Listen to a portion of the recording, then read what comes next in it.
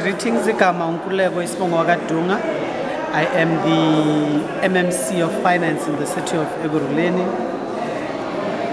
One is obviously to note and equally welcome the decision through council at the initially what was the rejection.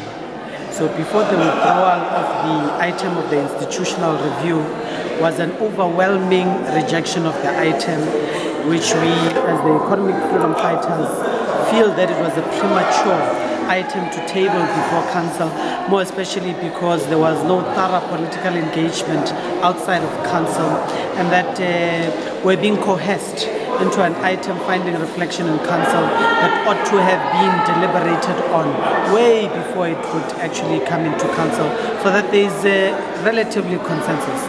Now, you can't have an institutional review without having assessed your strategic mission and vision for the city of Ekurhuleni, and it comes as a backdrop of the position of the economic freedom fighters to actually reject this particular report.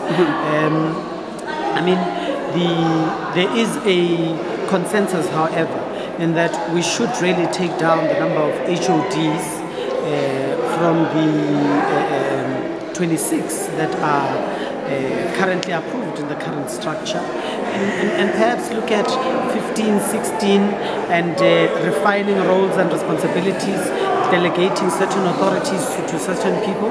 But we can't not have, for example, the HOD of real estate if we're an organization in terms of the city of Ekurhuleni who are to the firm belief that there must be a deliberate drive by government to actually institute infrastructure development, because that needs to emanate from a government perspective before private citizens and private companies would actually want to invest. It should be on ourselves as the city.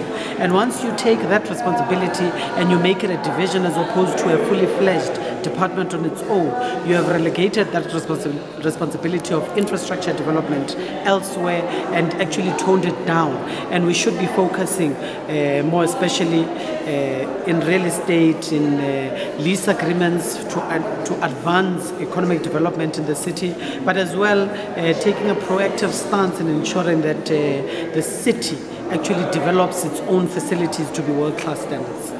As the man of the money for the city, how do you feel about how the budget has changed, cutting down to 14 people based on the document? Do you think you can cut a bit further, or are you happy with the numbers? Initially, when the item was tabled before council in April, it was projecting roughly about 15 million rands in terms of cost containment processes. But I mean, you look at the need to fill vacant posts, particularly those are critical to service delivery orientation. You become sensitive to the fact that there's a lot of people who are unemployed. There's a lot of people who have gone to school that can add, value to the city of Ekurhuleni and ought to be incorporated.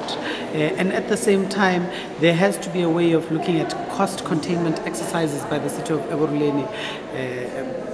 So it's a two-pronged approach that we need to take. We're currently standing about 38 billion projection in terms of potential monies that can be saved, more especially at a high senior level management position. And if that 40 million can be saved at that level, which will be great, that money must actually be used to create job and employment opportunities for entry level.